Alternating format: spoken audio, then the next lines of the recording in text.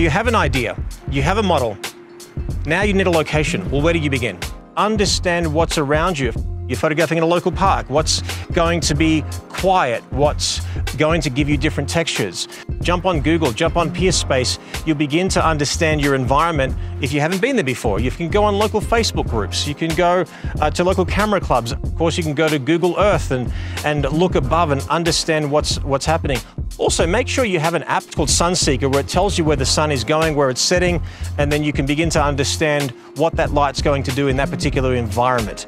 And then as you start to shoot a little bit more, you'll know that at this time, this location will be the best, and so on and so forth. I knew that this location will work well in sort of afternoon sun, and at the dry lake bed, for example, I want long shadows, and I know that the sun sets in that location about 40 minutes before it actually sets, because we have mountains, so you have to allow for that. You'll actually make a lot of mistakes before you actually get it right most of the time. I don't really scatter location unless I can scout the location specifically at the time that I'll be photographing it. If I'm, let's say, approaching a wedding or an event and I've never been to that location before, I will go to that location in the morning, maybe give myself half an hour or so, and just walk around to know what's possible. Then I'll see where the sun is setting, and I'll begin to understand where exactly the light will be for the particular time that I'm photographing. So in other words, you prepare as best as you can under the circumstances, and depending on who you're photographing, what you're photographing, you'll modify, you'll chop and you'll change, and you'll just do the best you can. Goes without saying, but you need to be prepared. Now, in terms of charging your batteries, make sure they're all done. Make sure that your cards are all formatted, ready to rock. If you're shooting with more than one camera, make sure that you've got time and date stamped on everything, that everything is synced perfectly well. And of course, you want to be efficient in front of your client, or even if it's in front of a friend. You don't want to get there and be floundering with your gear and floundering with things that you should be prepared for. So make sure that you do all those things. You allow time for lunch. You allow time for literally putting the gear in your car, going to that particular spot. These are things that you won't really know until you start doing it properly, but you'll soon learn that valuable lesson that we've all learned, to sort of take your time and control what you can control and expect the unexpected and just have some fun with it. So now we're going to talk about gear and understanding what I recommend as a minimum kit if you were just starting out and you only had a small little budget to work out with. And then if you want something a bit more elaborate and a bit more well-rounded gear, we're going to share that information with you as well. Doesn't matter whether you're doing this as a hobby, whether you're actually photographing for a client, you're a semi-pro, it doesn't really matter. You need to know what to expect and then bring the gear that you have and do the best you can under the circumstances. Now, when you're starting, you may have one camera body, you may have one lens. That's okay, we all start somewhere. But as you grow further, you sort of realize that you need some extra tools to have a little bit of fun. Now, I'm the first person to tell you that the camera is only a tool and you make the difference. And I'm going to give you an idea of what I would suggest as a minimum kit and then give you an understanding of something a bit more well-rounded. So obviously, if you're not shooting for a profession, as in no one's relying on you for these photographs, one camera body is totally fine, no problem at all. In my case, this is my go-to camera. I have two of these. This is the Nikon Z8, which I absolutely love. We have the flagship quality and in a smaller body and form factor.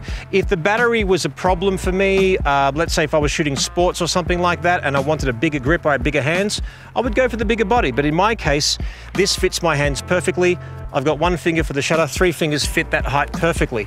Now, if I'm photographing, now in this case, I do actually have a backup in here, which was the Z6 II. I actually had to add a little bit of an L bracket, a small rig L bracket. Just gives you a little bit of extra room to play with, and it gives you an Arca Swiss plate where you can put on your tripod, which is actually very, very handy. So this is now going to become my go-to zoom camera. So if I want to actually do a really good quality zooms, I'm going to put this on the camera, 85 1.8. I'm going to put it on AFC, Auto Area AF, and this will focus on me. And all I need is an HDMI cord running to my computer with simply a capture card, which is pretty much a glorified dongle that fits on HDMI on one end and USB-C depending on your computer on the other end. So Z6 II is going to be that for me.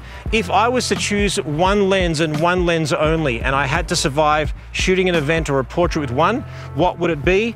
It would be the 24 to 120. Now you might say, well, wouldn't you choose something shallower than that? Well, sure, if all things were were possible, I'd go 24 to 120 f.01, but that's not going to happen. You have to give and take depending on your specs.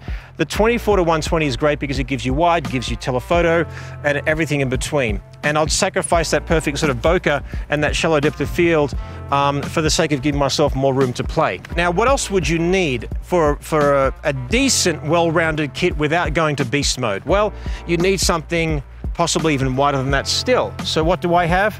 I've got a 14 to 24 millimeter f2.8. Gives me that range beforehand without being too fishy, so to speak. I don't really like the fisheye lens because you hardly ever use it.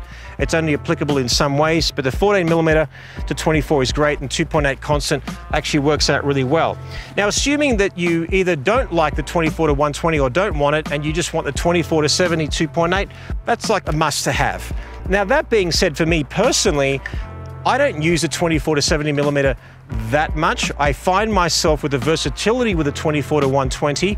I like to use that more often because at an event, at a wedding, for example, I've got a wide shot of the church, for example, close up of the groom, the wide shot of the bride coming in. It really depends. So that really works out really well. And of course, you need a longer lens, a 70 to 200. So ideally, one lens only, 24 to 120. If you want the full range, 14 to 24, 24 to 70, and 70 to 200. If you shoot sports or wildlife, you're going to want to get your hands on a 2x converter or a 400mm or a 600. Obviously, we're now spending a lot of dollars for that. It just depends on your budget and what you do and whether it's worth it for you, whether as a hobbyist or as a vocation. Now, specialty lenses or fast prime lenses, which ones do I have or which ones do I recommend? At the end of the day, it depends on what photography you do. For the last couple of years, I've been really obsessing over the 85mm f1.8. It's really small, it's very light, it works great. I also have the 50mm f1.2 lens, which also is amazing. It's a beautiful prime lens. 50mm is as closest to what you'll get that you see with your own two eyes. So if our eyes were a lens, it's a 50mm. That's as close as we get. So if you want to emulate real life, so to speak, especially if you're doing filmmaking, a lot of filmmakers will use a full frame camera with the 50mm lens so that we get an idea of what it was like to be there as a third person observing that particular sort of path as well. Also, one of my favorite lenses is the 105 macro. This is a beautiful lens because you can go really close. And let's say, for example, you do close-up photography. You photograph bugs, insects, flowers, whatever, and you need something close-up and you couldn't quite afford the 70 to 200. This is great because not only will it focus close, don't forget it's a traditional telephoto lens at 105, so that works out really well. So it's important to understand that your gear is a bit of a journey in your career. It's a journey in your hobby. Invest in the lens that suits your genre and your taste and your budget. That's really the best thing I can tell you. Otherwise, if you just buy every little thing that comes out and it's sitting there, it's a problem. My advice to you is maybe borrow 5 or 6 lenses, shoot the genre or the subject matter that you love, and then you'll find yourself gravitating towards 3 of those 5 lenses. Well, there's your investment. For me, honestly, I will shoot a wedding 80% of the time with my 85mm lens. Then one day I'm like, you know what? I just want a bit of variety today, and I'll shoot with maybe 4 or 5 lenses.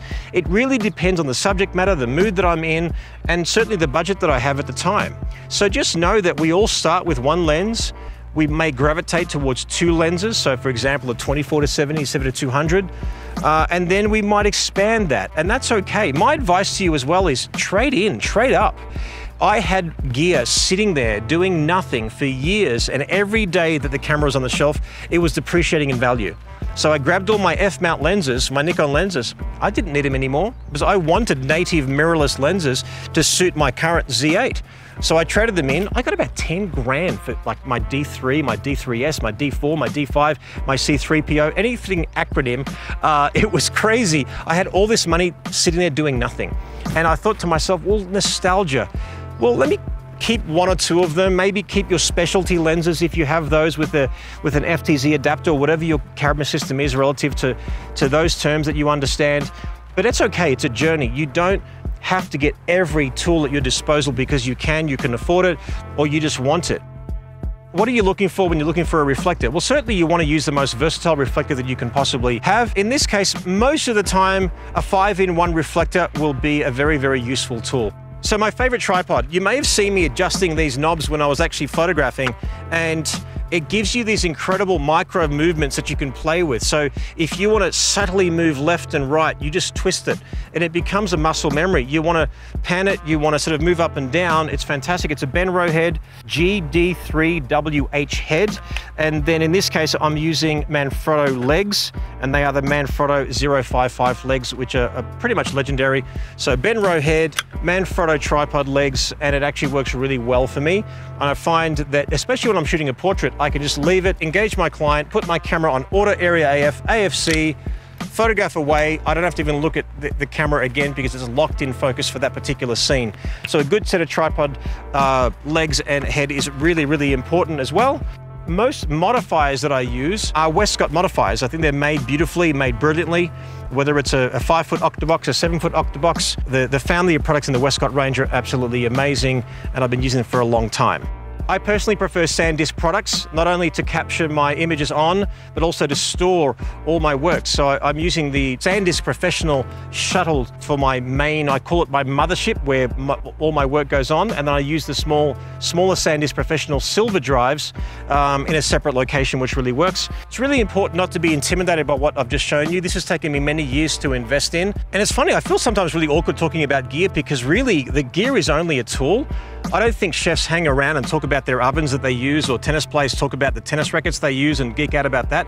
They geek out about the process. I'm very much process driven. I love the act of photographing. So rather than spend our time geeking out too much about this gear, I'd rather geek out with you, with people. In other words, let's photograph, let's have some fun, and show in the next episode what we do with the environment around us.